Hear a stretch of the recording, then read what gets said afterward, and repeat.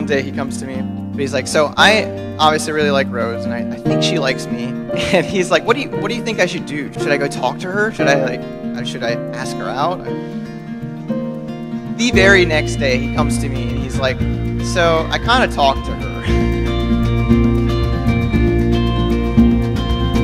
So excited for you guys that you're finally past the stage of the extensive time change, all the voice messages, and the literally never-ending FaceTimes that went on.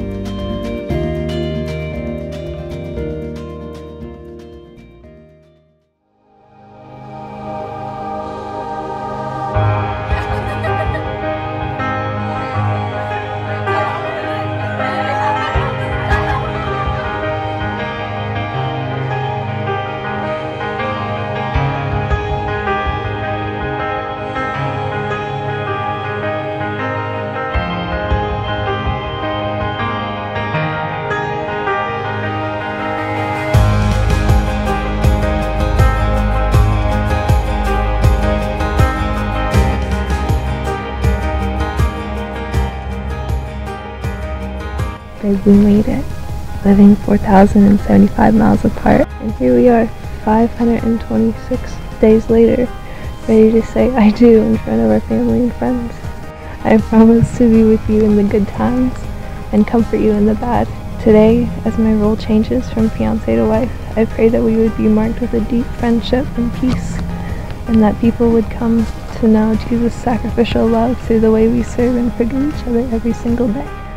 As your husband, I promise to be by your side for the rest of your life, to be your main support buddy, cheering you on in whatever you're working towards, to laugh with you, probably often at mildly inappropriate times, celebrating our good times together and giving you a shoulder to cry on in the hard times, to always strive to find better ways to know you and love you.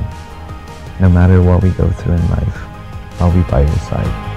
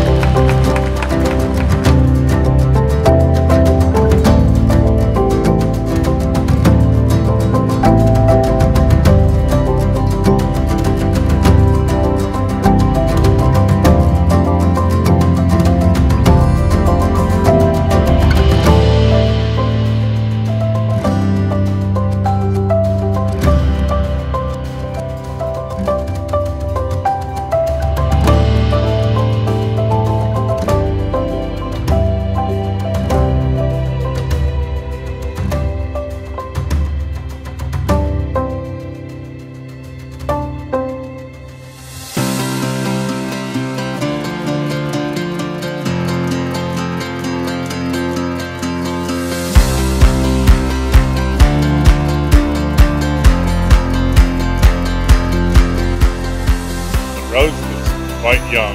We were talking about people getting married.